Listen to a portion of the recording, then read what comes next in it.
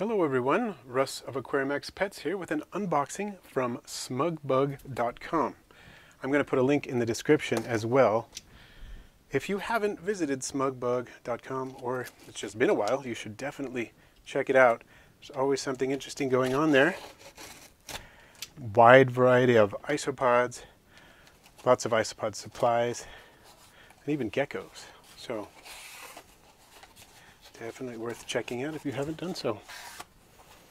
And go back and visit, like I said, if you have. So, it looks like we've got spoilers on the paper, so I'm not going to show you that. I'm really excited about what's there, and I'm not going to say too much about it. To be honest, we've talked about some possibilities, but I am going to be surprised by some of the things that are in this box. I'm not even sure exactly what's in this box. So let's check out some stickers. Love the stickers. Oh, cool. Look at that. There's the SmugBug card, contact information right there. Again, I'll put all of this in the description as well, so you can check it out. All right, here we go. Heat pack still quite warm. Shipped overnight via FedEx. Always a good way to go. What have we got here? Very well packed. I always love to see a good insulating layer between the heat pack and the creatures themselves. You get too close and you get cooked isopods. And this is perfect packing. What can I say? I've always been pleased by the packing job that she does. All right, well, she and her employees do, because there's several people that work there. Okay, awesome. We're going to start out with this one. Armadillidium klugi dubrovnik. So let's take a look at these guys, and then we'll get them into their new home. Now this is a species, I'll admit, I have kept for a while, but my initial colony, after doing well for a while, crashed. I'm not sure exactly what happened, but it is something that does happen, and it's important to recognize it. And now the few individuals I have left are quite stable. They seem to be doing well. They're actually nice and big, but I don't feel I have quite enough to get a good colony going. So these will be a great to what I already have. These are beautiful. You notice one difference between these and Armadillidium klugi Montenegro is that the red stripes often go all the way across the body segments instead of just remaining on the skirt, which I think is cool. There's even a completely red face, which I want someday. But these are gorgeous as is as well.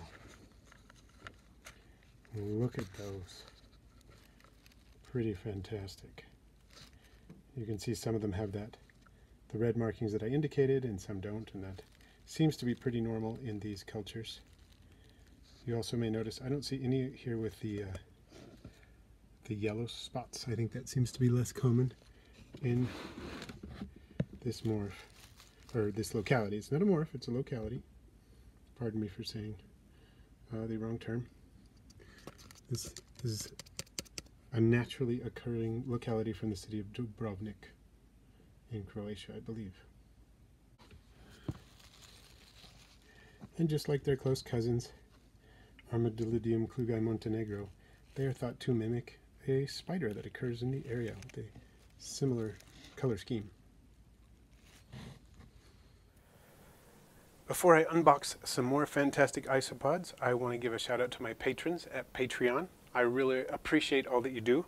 I'm excited for the possibilities that you open up for this channel. You know that I love to educate people about isopods, about reptiles and other creatures that I learn about and keep. And I love to continue learning and growing along with you. And one of the best ways that you can help me do that is through Patreon. So if you would like to participate in Patreon, for as little as $1 US a month. Please check out the link in the description or at the end of this video. Thank you again. All right, next, let's take a look at these. Oh, Armadillidium espagnoli. I always wonder exactly how to pronounce that. But marbleized. These are a cool little Armadillidium I've never kept before. Looking forward to that. Let's get these guys. Let's get a close look at these guys and then get them unboxed. These are just fascinating in their pattern. Marbleized is, I think, is a good term for it. They all seem to look very similar with this pattern. Just so unique. They stay fairly small, and I've heard that they're fairly surface active, which is great. They would be a good match for a fairly small display vivarium, sounds like. For the moment, I'm going to put these little critters into a 6-quart tub. This tub has been maturing for a while with springtails. You know, all of these are going to tubs that either have been maturing for a long while or have substrate added from a mature colony to them to, you know, help ensure success. So they have springtails already colonized in them, have been going for a while, to try to make sure that the mold blooms and so on that can occur with new cultures have already come and gone, or that the critical period in which they can occur has tended to pass. Well, let's put these little ones down in here. Such gorgeous little isopods. So unusual. Looks like there's good numbers in there.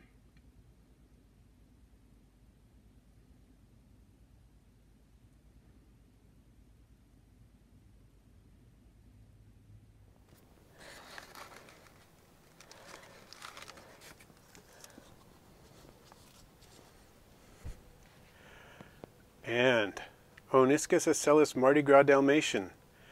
I'm excited for these. I have 2 types of Oniscus ocellus already.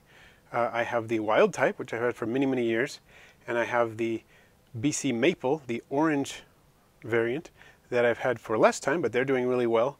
I'm excited to keep these. So let's get a close look at these and then put them into their enclosure. And now let's get a look at these beauties. Whoa.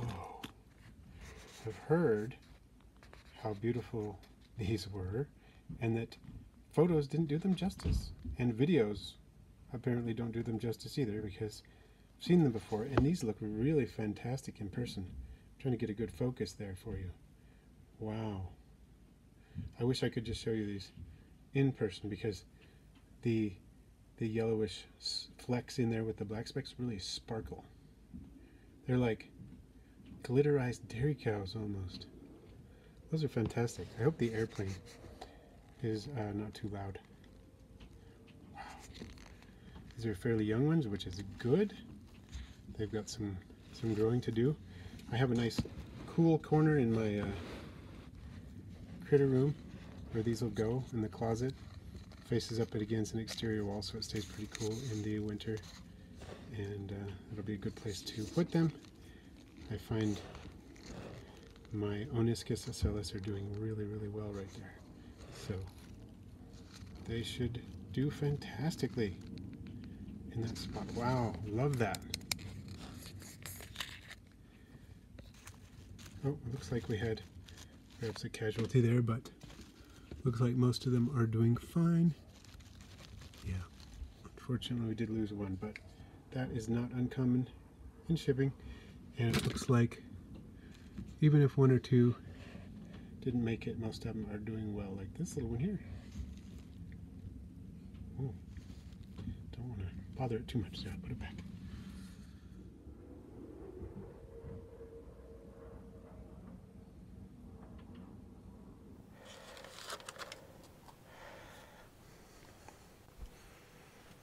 Now, maybe you just saw my recent video on Porcellio scaber. I have several varieties of this very prolific and pretty fantastic species, but this is one I don't have, and this is one, as I recall, that was isolated by smug bug. That's one cool thing about smug bug.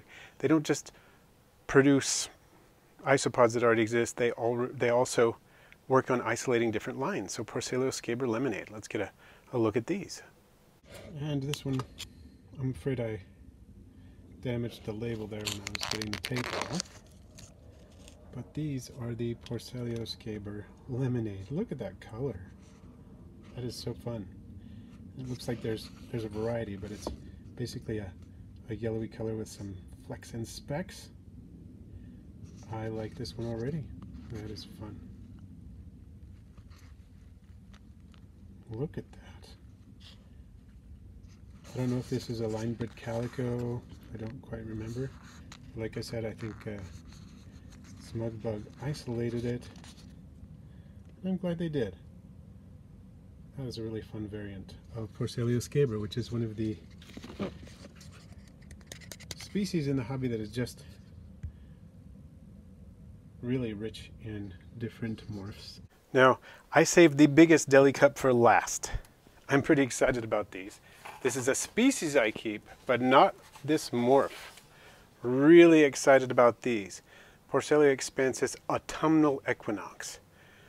And Laureate Smugbug was saying these are probably a hypomelanistic version of the species. So let's take a look at these. Such a fantastic species already, but look at the coloration on these. And it varies quite a bit from what I understand. Really interesting. It's lovely to see the variations that are showing up in this species. So those are just gorgeous. I messed up a little bit here, and some of these are already hiding the moss, but because I kind of made a mistake and I need to start over. So some of them are already out of the container, unfortunately, and we probably won't see them. But these are beautiful. Look at that color. How would you describe that? It's a nice young male there. Let's put it down and see if it doesn't want to crawl there, huh? Do you want to go into the moss? Yep, a little bit more comfortable about going onto the moss. Let's see if I can get a really good look at some of these and focus in on them. Just look at that. Gorgeous creatures. Even the just the wild type morph is fantastic, and this variation is too. Just a very different effect. Very gorgeous. Oop. I'm just going to move that one there. Keep losing my focus because the depth of field is changing. That one seems a little bit happier to crawl under the egg crate there. Yep, nice female there. There we go. How do you feel about the egg crate? Just fine, apparently. Just that one that had issues with egg crate.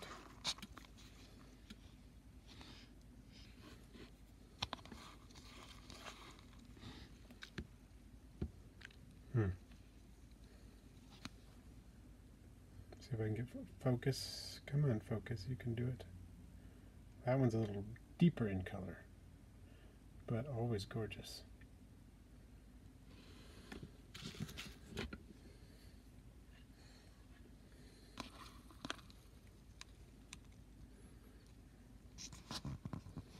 Look at that, male.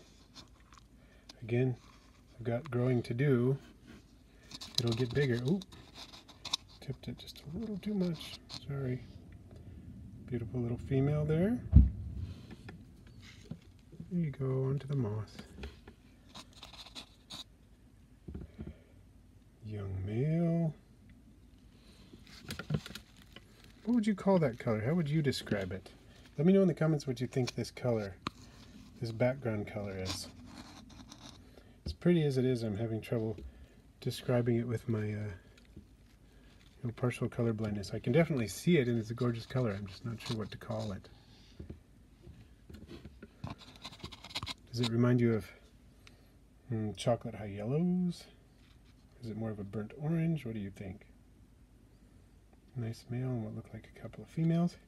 And like I said, I already removed a few of them from the deli cut before this shot, and kind of messed up the shot. So, ooh, I should have brought my paintbrush, but I'm just going to use a little moss to brush that one off. Once again, I want to thank Laura at smugbug.com for sending these fabulous isopods. And if you have not been to Smugbug recently, I have 5 words for you. What are you waiting for? Thanks for watching today. I post videos every Friday with live streams on Wednesdays, all about aquarium and vivarium pets with lots of isopod content. Please feel free to share, rate, comment, and if you haven't already, subscribe. And then tap the bell and choose notifications all so you don't miss my next video.